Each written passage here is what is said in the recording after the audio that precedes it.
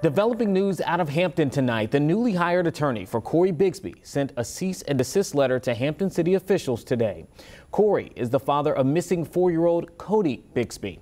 In a letter, Bigsby's attorney Amina Matheny-Willard accused city officials of making comments implying blame on her client and that were, quote, reckless, dangerous, and created conditions where the Bigsby family could be targeted for more harassment and potential violence.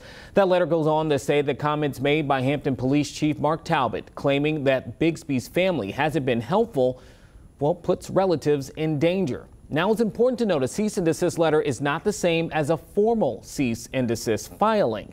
At this time, no lawsuit has been filed in court. 13 News Now reached out to the city. They said they have received the letter and declined to comment.